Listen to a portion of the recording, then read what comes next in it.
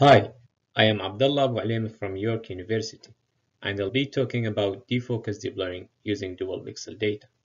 This work is done with my advisor Michael Brown. So here is the overview of the talk. I'll begin with an introduction where we first talk about camera shallow depth of field and how the defocus blur is formed. Then we will talk about dual pixel sensors and how they are related to defocus blur. After that, we introduce existing defocus deblurring methods and place our work in regard to prior work. Next, we present our dataset along with the novel approach we followed for data collection. Our proposed defocus deblurring method using dual pixel data will be presented later, followed by our experiments and results. And at the end, we conclude our work. Sometimes imaging with a wider aperture is required. For example, wider aperture increases the image exposure to light in low light conditions. Another use case for a wider aperture is to capture scenes that require faster shutter speed. Wider aperture is also useful for capturing less noisy images. However, capturing an image with a wider aperture will affect camera depth of field, in which it gets shallower as shown here in this example. Shallow depth of field results in an image that has a spatially varying defocus blur, and this blur is usually undesired. Therefore, our goal in this work is to reduce the effect of undesired defocus blur. So now we will talk about dual pixel sensors or DP sensors. These sensors were designed by Canon to assist in camera autofocus. These sensors are designed with two photodiodes at each pixel location on the sensor. The DP sensors produce two sub-aperture views of the scene, denoted in this work as left and right views. These views are mainly used to calculate the appropriate lens position to focus on a particular scene region and are discarded afterwards. In our work, we utilize DP sub-aperture views to reduce the unwanted defocus blur. To the best of our knowledge, we are the first who leverage DP views as input to deblur the image.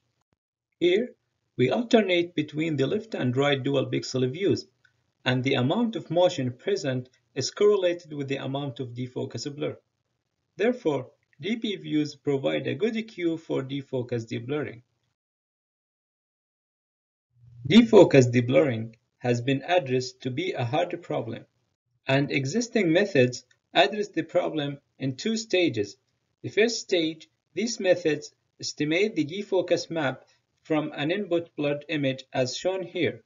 Then, in the second stage, they use off-the-shelf non-blind deconvolution methods guided by the estimated defocus map in order to deblur the input image. So our distinction from the prior work is the use of the DP data available at capture time, where we apply a single-stage defocus deblurring. As for our dataset, we capture the images using Canon 5D Mark IV DSLR camera. It is the only camera currently available that has adjustable aperture and provides the ability to save and extract full-frame dual-pixel images. Using the Canon camera, we capture a pair of images of the same static scene at two aperture sizes, f4 and f22, which are the maximum and minimum apertures possible for our lens configuration. The image captured at f4 has the smallest depth of field and results in the blurred input image IB, whereas the image captured at f22 has the largest depth of field and serves as the all-in-focus target image denoted as IS. More details about the capturing procedure can be found in the main paper. For the image with a spatially varying defocus blur IB, we provide the left and right dual pixel views. In total, we captured 500 scenes. Each has 4 images, IB, IL, IR, and the corresponding sharp image IS. As for our deblurring method, we adapt a CNN encoder-decoder deep model that takes the DP views as input to estimate a sharper image. So let's take a closer look and see what's inside this CNN-based model. We adopted a symmetric encoder-decoder CNN architecture with skip connections between the corresponding feature maps. Such architectures have been demonstrated to be very useful for image and video deblurring tasks. So by looking at the architecture we have, our DPDNet utilizes the DP images IL and IR for predicting the sharp image IS star. We train our model using MSE loss between the output and the ground truth. More details about the training procedure and data pre-processing can be found in the main paper. To evaluate our proposed DPDNet, we report results using traditional signal processing metrics like the peak signal-to-noise ratio (PSNR), the structural similarity index (SSIM), and the mean absolute error (MAE).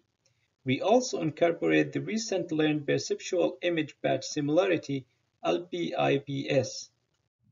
We compare our DPDNet to other existing methods for single-image defocus deblurring.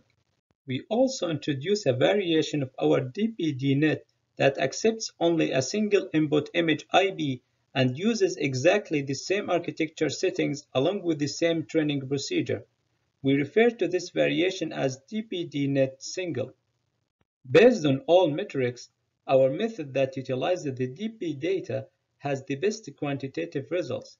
These results tell us that DP data is the key that made our DPDNet outperforms others, especially the single image input DPDNet single, in which it has exactly the same architecture but doesn't utilize the DP views.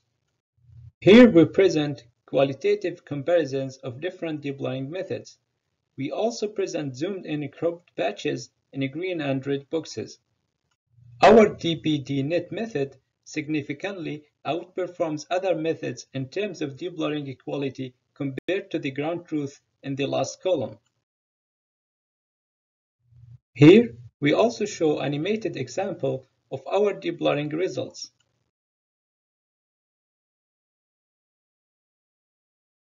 Another animated example of our results.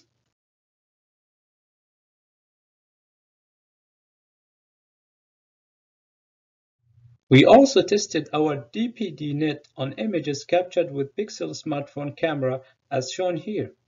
One thing worth mentioning is that the Pixel smartphone camera has limitations that makes it more challenging to train our DPDNet. The main limitation is that these cameras do not have adjustable apertures, so we are unable to capture corresponding sharp images using a small aperture as we did with the Canon camera. Nevertheless, these visual results demonstrate that our DPDNet is able to generalize and deblur images that are captured by the smartphone camera, where these images have not been seen by the network during the training.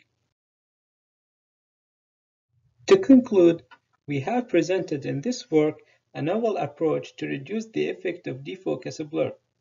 Our approach leverages the DP data that is available in most modern camera sensors but currently being ignored for other uses.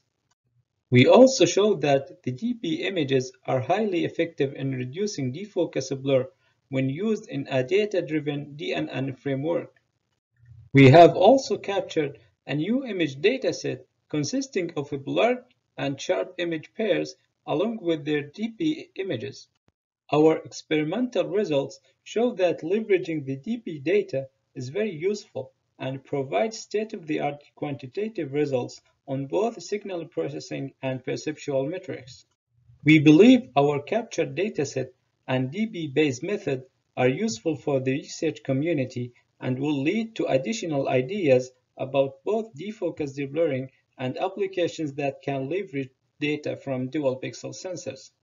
Scan a QR code to visit our project GitHub repository to download dataset and code.